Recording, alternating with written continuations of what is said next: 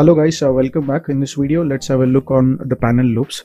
So panel loops require the polygroups to be done. So once you have done the polygroups, you just need to hit panel loops here, and there are several options which actually define this model.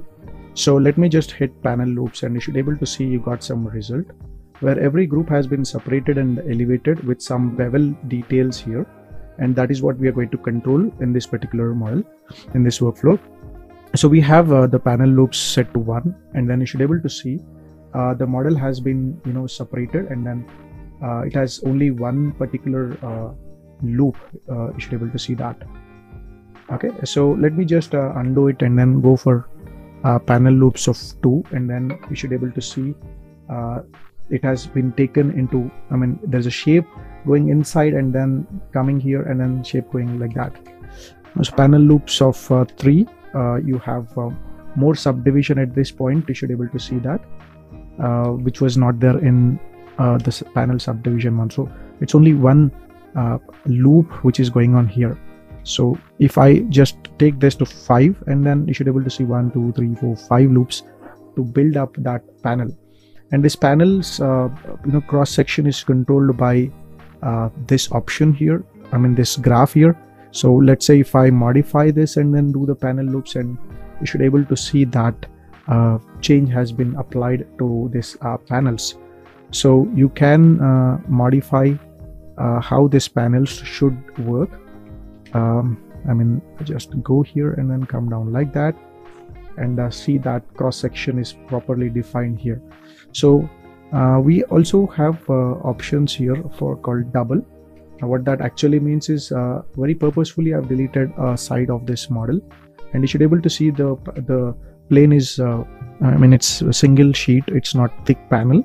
But when we choose double and then when we apply panel, it's creating a thick panel like that on both sides. And we have options of thickness. 0.005 will give you a thickness of this, whereas 0.01 gives a thickness of that. 0.1 gives this. So the thickness is controlled here. So 0.05 should do fine, and then we got the panels here. We have polish. The polish is defaultly applied to the model. I'll just go to the deformer menu here, deformation menu, and then increase the noise to this model, and then go to the geometry section and then choose the panel loops, and you should be able to see all the noise what we had in the model is completely gone.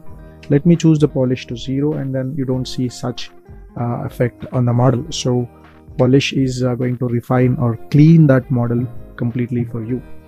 Right now I've got ignore groups button, and when I apply panel loop, it's not really doing anything here, but it has created that paneling sort of work on the border of this model. You can also just select the model like that and then do the panel loops, and then it is going to create the panel loops here. Okay, we have inner, which is basically nothing but when we are applying the panel, you should be able to, I'll just switch off the ignore groups, and I'm applying panel, you should be able to see that panels forming here going inside. When I say inner, and the loop cutting is formed outside the model. Okay, you have append option. Okay, so I just I've hidden the overall model and then switched on the append option, and then when I say panel loop, it is more or less working like the extract, but it's actually paneling with that, considering all the groups also. And then if you could able to see, if I'm moving this model, it's a separate set of model, so it's appending a new model to the existing model. If I do this one and then do the panel loop, and then you should be able to see it's completely the same model on which the paneling has been done. So append is that. Then we have a option like regroup panels. So when I'm just applying this panel loop, you should be able to see the grouping is as it is, and every panel also has got their own loops there. But when I say regroup the panels and then do that, so all panels are in one polygon group. However, I can choose regrouping the loops also, where all the panels are in one group there. So how you want polygrouping should be done is what this is going to do. And bevel amount is controlled here. So if bevel amount is not there, the bevel is not going to take shape. So that is bevel. I mean, the impact of bevel on this edges is seen higher as we increase the value. And we have elevation value. However, we have thickness and bevel which are controlling the amount of displacement. The model is pushing outside.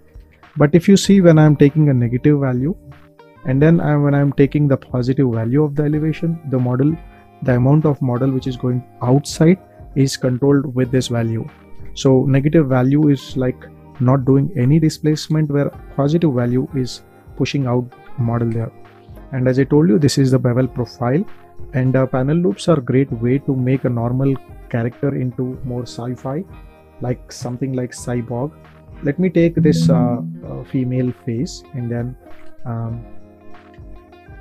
just try to loop I press Ctrl W, and then we got this poly grouping here. And also I will break this like that. It's not perfectly cutting up, so I'll just go to the lasso tool and then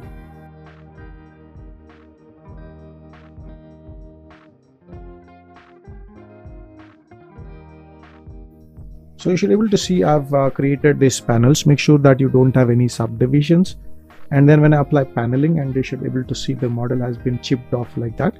To avoid any distortions there, I can suggest taking less amount of polish, or in fact completely remove the polish there. And then the amount of thickness is actually affecting the model here, so I'm going to take a very less value of thickness, 0.005, and then see the way this model is looking now. You could see this kind of chipping of pieces in robots and all.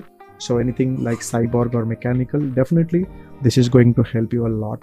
Even when you're doing hard surface model, it's all about panels, so you need to check that thing.